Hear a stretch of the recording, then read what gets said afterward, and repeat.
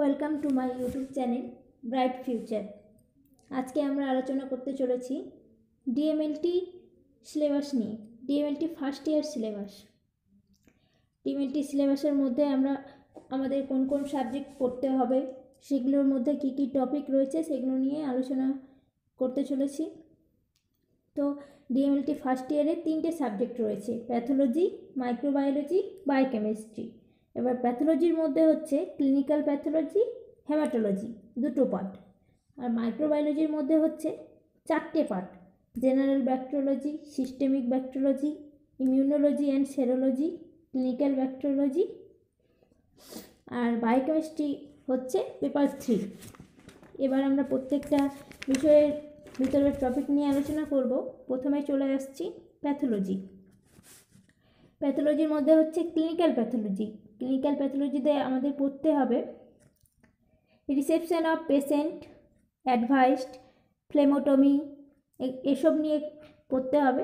তারপর হচ্ছে মাইক্রোস্কোপ, মাইক্রোস্কোপের difference type, part of microscope, cleaning and care.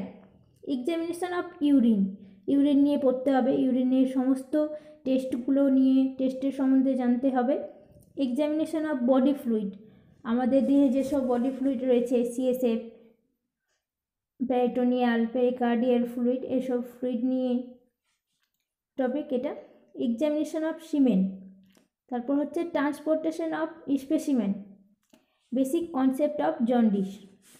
তারপরে এসে চলে আসছি হেমাটোলজি। হেমাটোলজির মধ্যে কী কী পড়ছে: composition of blood and it's function, তারপর development of morphology of blood cell, তারপর common anticoagulants and they are used, haemoglobin estimation, total count of WBC, RBC, platelet and fluids, methods of determination of PCB, calculation of difference red bloods indicates. তারপর হচ্ছে staining procedure, স্টেন কীভাবে smear করতে হবে, staining করতে হবে, preparation সেগুলো। Bone marrow aspiration. তারপর হয়েছে leucocyte count, reticulocyte count, ESR. তারপর রয়েছে বেসিক টেস্ট অফ কোয়াগুলোপ্যাথি, যেগুলোর মধ্যে পড়ছে বিটি, সিটি, পিটাইম, এপিটিটি, এক্সেট্রা।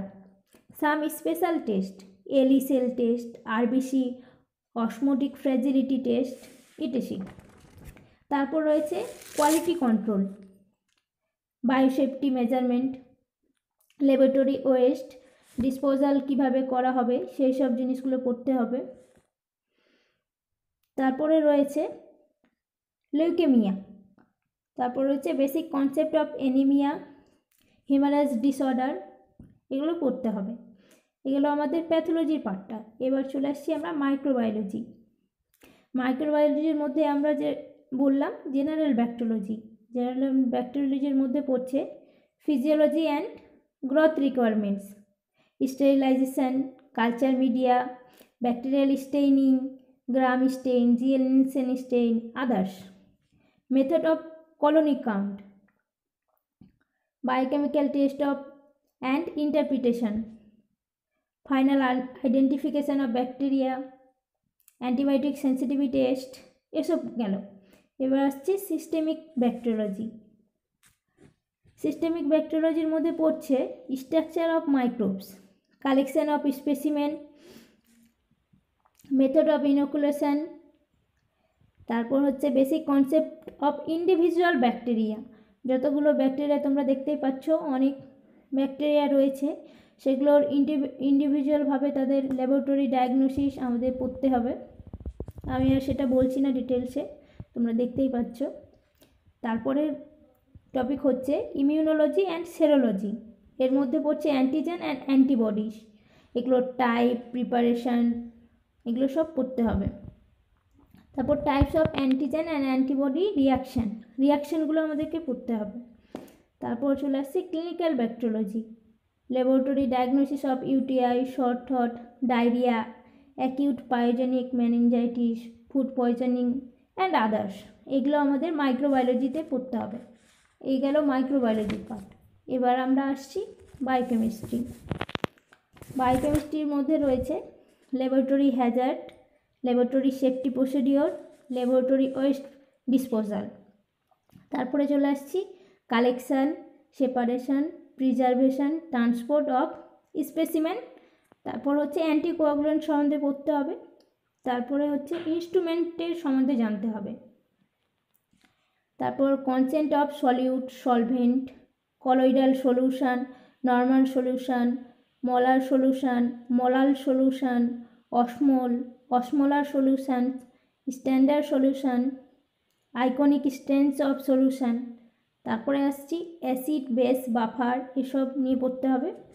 তারপর পড়তে হবে প্রিন্সিপাল অফ ফটোমেট্রি, ল্যাম্বার্টস বিয়ার্স ল পড়তে হবে,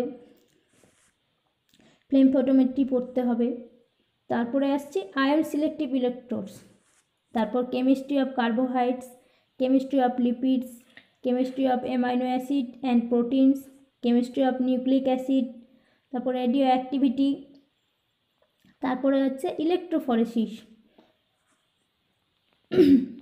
ইলেকট্রোফরেসিস মধ্যে প্রিন্সিপাল, টাইপস, অ্যাপ্লিকেশন এসব পড়তে হবে। তারপরের টপিকে চলে আসছি detection of drugs and toxic substances, principal of chromatography, paper chromatography, thin layer chromatography, এগুলো ডিটেলসে আমাদের জানতে হবে। এইগুলো বায়োকেমিস্ট্রি। আজকে আলোচনা করলাম আমরা ফার্স্ট ইয়ার ডিএমএলটি সিলেবাস নিয়ে। এর পরের ভিডিওতে সেকেন্ড ইয়ার ডিএমএলটি সিলেবাস নিয়ে আমরা আলোচনা করব। এই ভিডিওটা তোমাদের ভালো লাগলে অবশ্যই লাইক, শেয়ার, কমেন্ট করো। Thank you.